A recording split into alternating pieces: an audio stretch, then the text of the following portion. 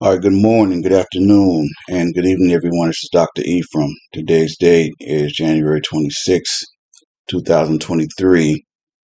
If you listen to the sound of my voice, I mean, you were blessed to see another day, and all praise, honor, and glory is due to the Most High God of Israel for now and forever.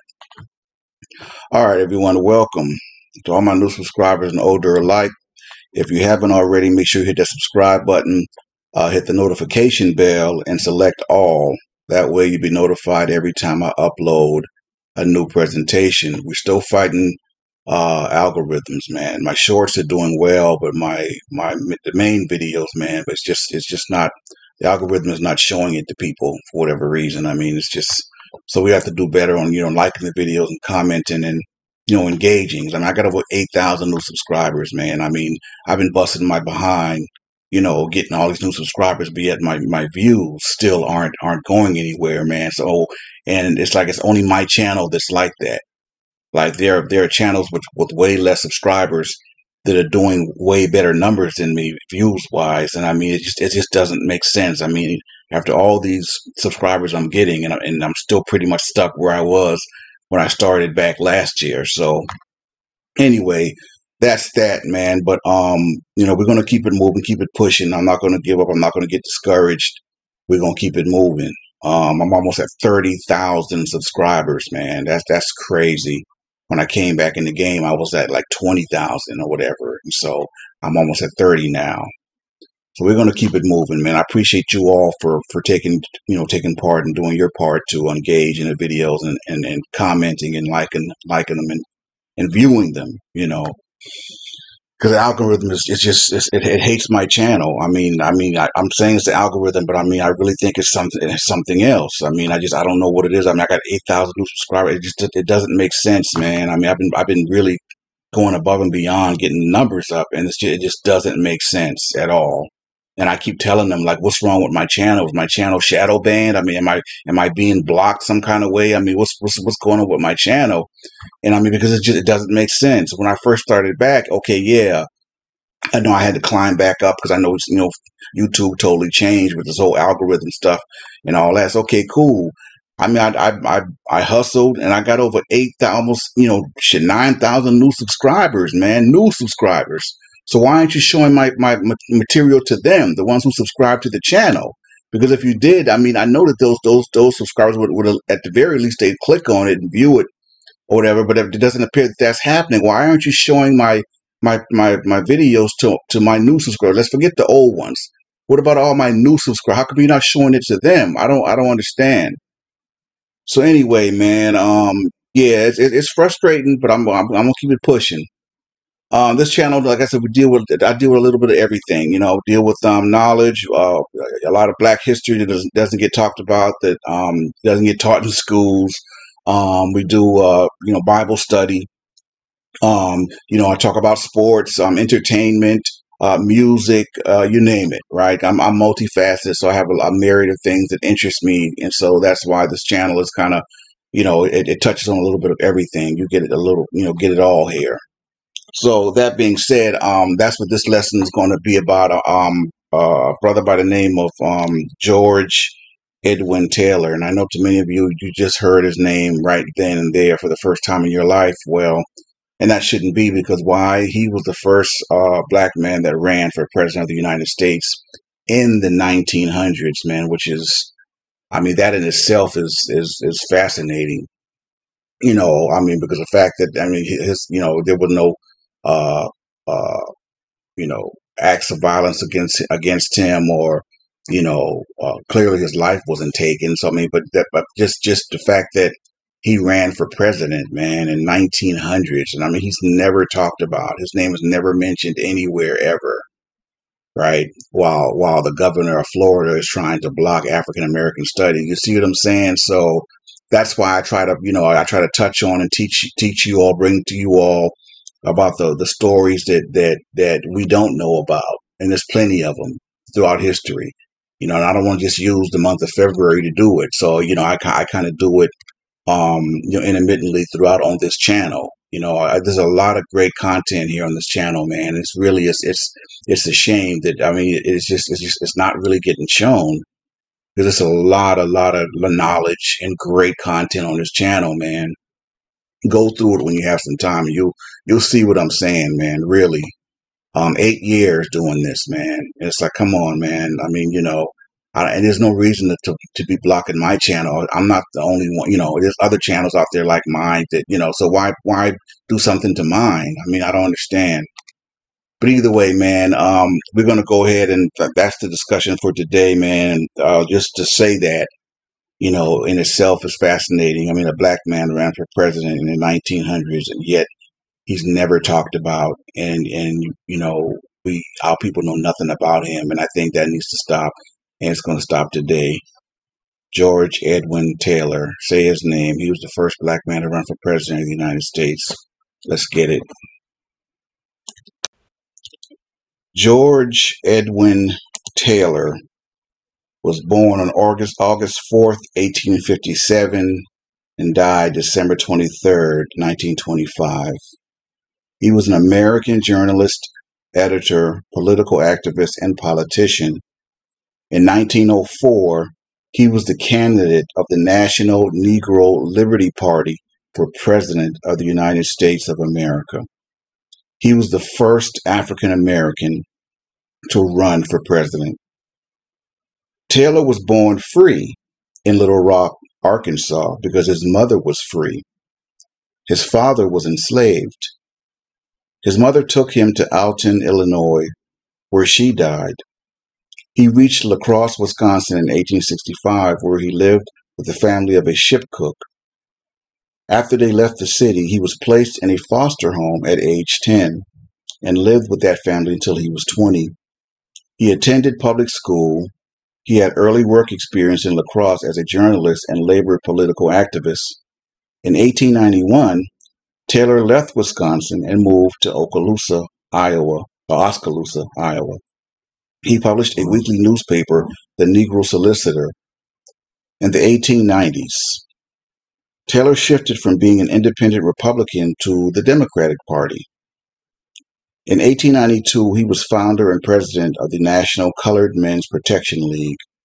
In 1900, he was president of the National Negro Democratic League, the Negro Bureau within the National Democratic Party. In 1904, Taylor joined the National Negro Liberty Party, a third party, and ran as his candidate for President of the United States. After the failure of his 1904 campaign, he returned to the Democratic Party. George Edwin Taylor was born free in Little Rock, Arkansas, August 4th, 1857, because his mother was a free woman of color. His father was Nathan Taylor, an enslaved African American. The precise statuses of Hines and Taylor are unknown. In 1859, Arkansas enacted a free Negro expulsion bill, which required all free blacks, a black defined as anyone with the equivalent of one black grandparent, to leave the state by January 1st, 1860, or face sale into slavery for a period of 1 year to cover costs of removal. At the time, about 700 free black people lived in Arkansas, fewer than any other slave state. All but 144 free blacks left the state rather than risk slavery.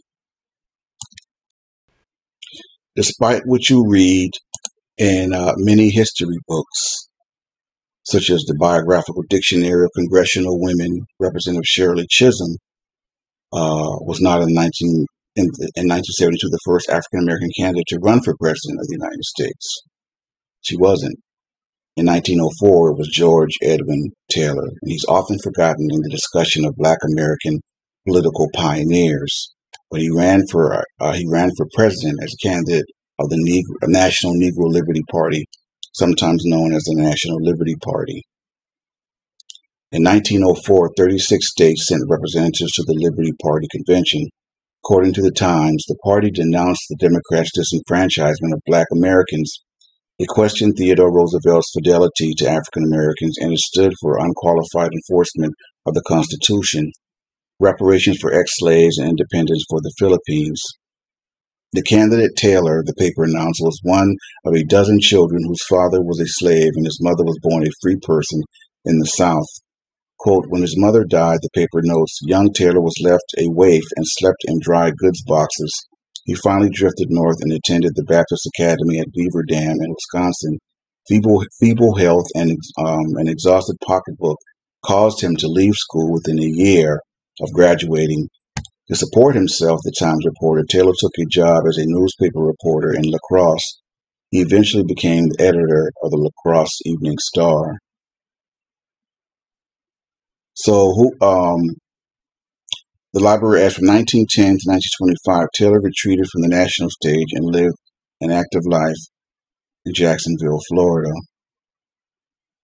As perhaps the first African American, to run for president of the United States was George Edwin Taylor, the right man at the time, was the question.